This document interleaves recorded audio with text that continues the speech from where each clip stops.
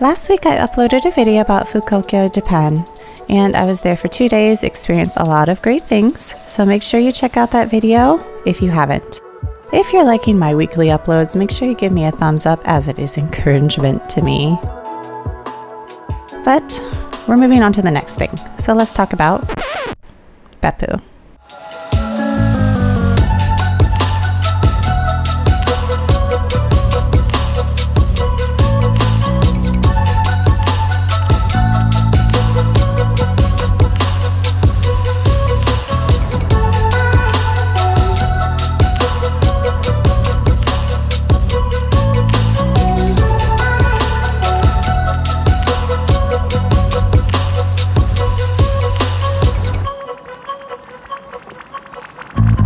So it's at this point that I realize I'm getting sick.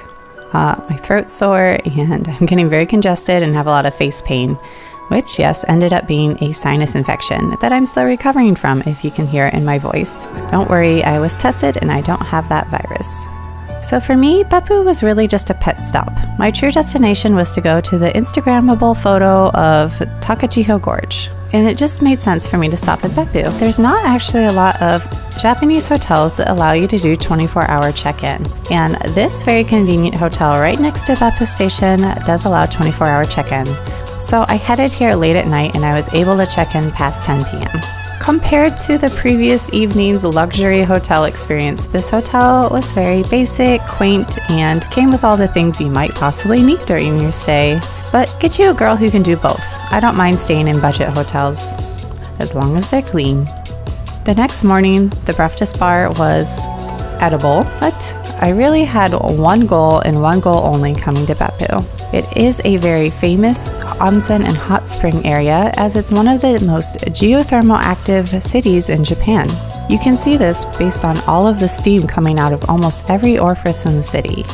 But my goal as a photographer and aesthetic filmmaker was just to take a time lapse of the skyline with all the steam coming out of the city. I really only had a couple of hours to film Beppu before I had to go on my 5-hour journey to the next destination in Miyazaki. So I wanted to introduce this channel that's letting me use their footage of something I would have liked to do if I had more time in Beppu. Their link will be in the description, so make sure you check out their full video for the details. But basically, you would need a car to get to these areas. There are some free, natural hot springs just in the wilderness around Beppu. And there's just something so magical about going to these places in nature alone and experiencing this nice hot spring. This is something that I experienced for the first time when I went to Iceland 3 years ago. And we were just like in the middle of a snowy mountainous field with just a little puddle of hot water. I have done a lot of other hot spring themed videos on my channel, so if you want to watch that, please go check it out. This video, I won't be taking a bath. Another hot spring location in the area I would like to visit if I had more time would be a more commercial one. So this is a pretty famous hot spring in the area because it has great scenic outdoor views, and I even saw that you can take a bus directly from Beppu Station to get to the area. My goal in Beppu, however, was just to take a bus to this observatory lookout point that I'd seen online, where you can get a nice view of the skyline. So I took a bus from Beppu Station to Kanawa Station, and at Kanawa Station there was a tourist center with rental lockers so I could put my bags in there, because it would be about a 20 to 30 minute walk for me to get to the observatory lookout point. I double checked my route with one of the ladies inside the tourist center, and she was very nice and informed me that I don't have to walk there. I can walk 5 minutes and see a really good view. So I took her advice because I was running short on time, and I just walked about 5 minutes away from the tourist center to a bus stop where I did get a great view and an easy GoPro time lapse. After grabbing this time lapse, it was time for me to take a 5-hour journey to get down to Takachiho Gorge in Miyazaki.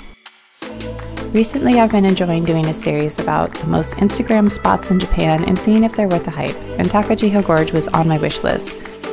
Since I was already in Fukuoka, I felt like I couldn't miss this opportunity to go down there and see it myself. So Beppu was definitely just one of my pit stops that made sense for me on my journey. But if you're someone who wants to skip these northern cities, I'd recommend you just fly straight into Miyazaki Airport and go from there. Because the thing about these more remote areas of Japan is that the public transportation doesn't run nearly as often or as late as you would like it to make your traveling easy. So for me, this 5-hour journey was going to take up almost the whole day just to get there in time for me to check in to the next hotel.